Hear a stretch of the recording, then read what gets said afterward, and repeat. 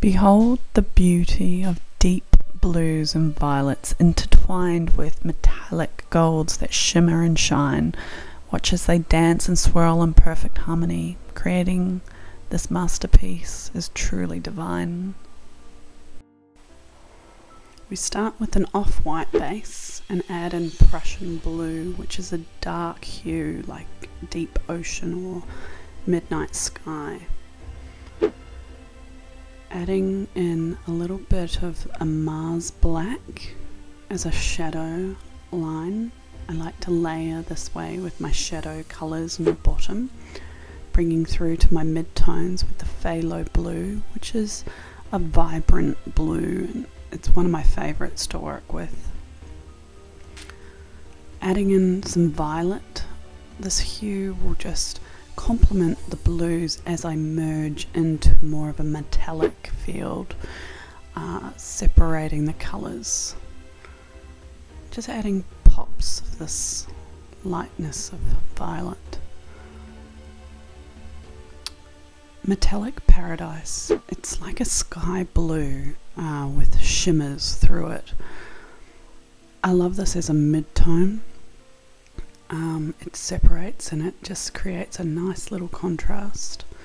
The titanium white in the center is to create a sort of barrier between the two, so I can separate the shadows, midtones, and going into the highlights.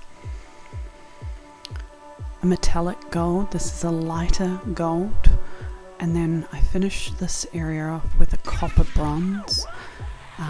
It's going to complement the violet really well, and it just gives a depth to that metallics, the goldens. Now it's time to wreck it.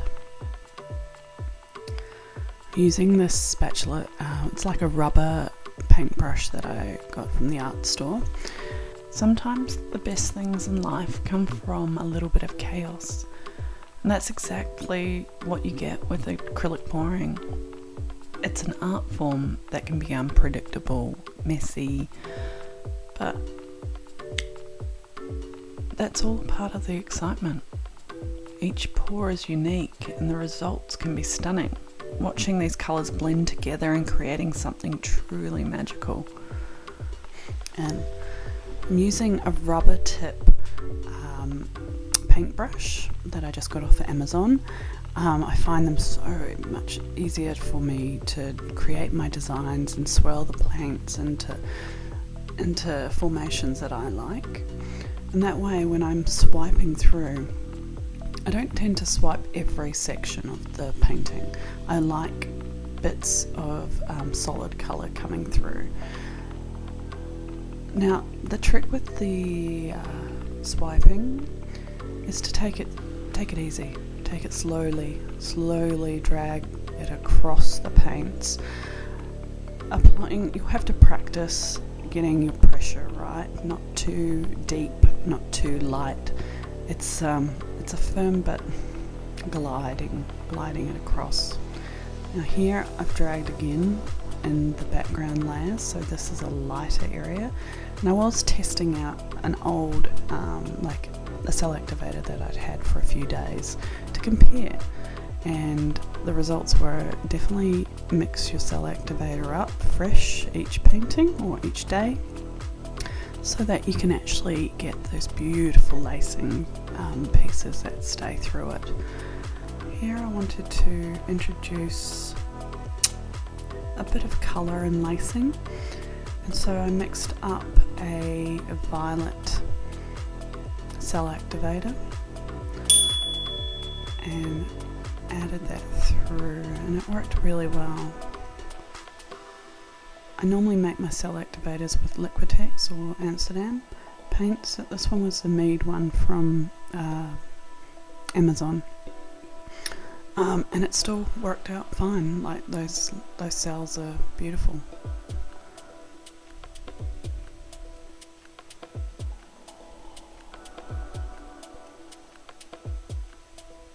Gliding it across the artworks, not ending it abruptly. Like, learn how to maneuver your palette knife I'm still learning, and I don't always get it right, but I'm pretty happy with how this is turning out.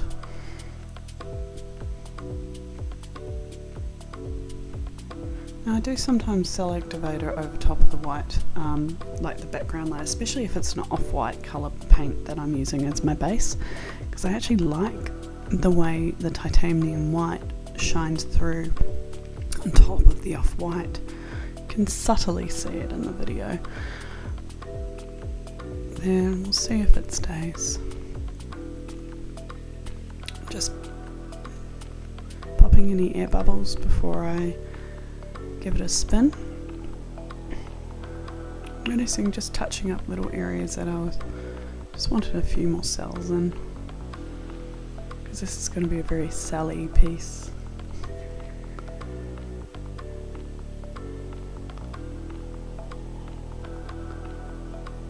Love how those cells have reacted on that blue, so from the white to the light blue.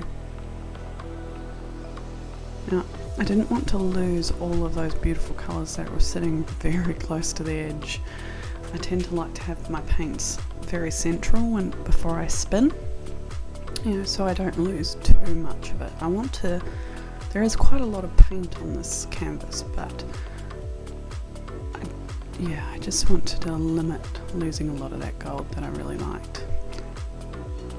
Our first spin is just a light one, and you see how it's all come off on one area, and those cells are growing now and they're stretching beautifully. I'm going to go back reverse. It's sometimes nice to see it in slow motion as well.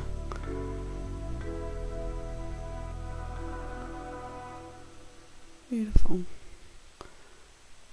There's a few areas on there that I'm not quite happy with, like the top right hand corner. I'd like to stretch that off a little, because the main area of interest is obviously that huge cell area. Just be careful when you're tilting. Take your time with it, don't move them too quickly. If your paints are all the same consistency, then you're not going to have runaway paints that just leave streaks in your work. I don't mind, my paints are normally on the thicker side of medium, which means I have to push them out very slowly. They will move very slowly. It also helps to make sure that your canvas is got enough base on it so that it can move across it. If it's dry in areas, it's going to get caught, and we don't want it rolling back on itself. I'm just bringing it back to center slightly because I'm going to spin these last corners off. Now that the paint is closer to the areas that I wanted to remove, I can bring it back down and just work on my composition a little. But I will be doing a few more spins just to spread the paint out. You don't want your paint too thick on the canvas, otherwise it cracks. So it's good to be aware of how much you're putting on and how much you need to take off in order to get a thin layer that's going to dry evenly. Spitting helps that. And yes, I had a little loogie in my paint, so before I spin it, I'm going to try and get that little bit out. I'm a very messy artist, and I store my paints and they get little droplets of dried paint in them quite regularly. It's one of the things I wish I was tidier, but it's the creative mind, I guess.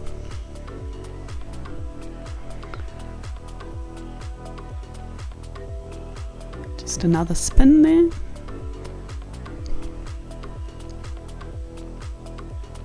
Beautiful. That just got rid of most of those corners. There's just one little bit of white there, and my galaxy is appearing.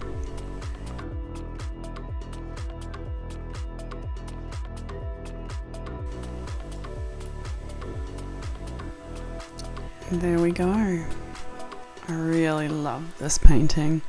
I'm going to go back and try it again. There's some areas that I'd like to recreate, but isn't it stunning?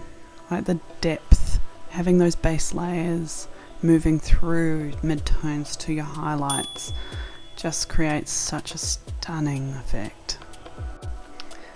Thank you for watching my art, my creations, and be sure to subscribe to watch more of my videos as I create them.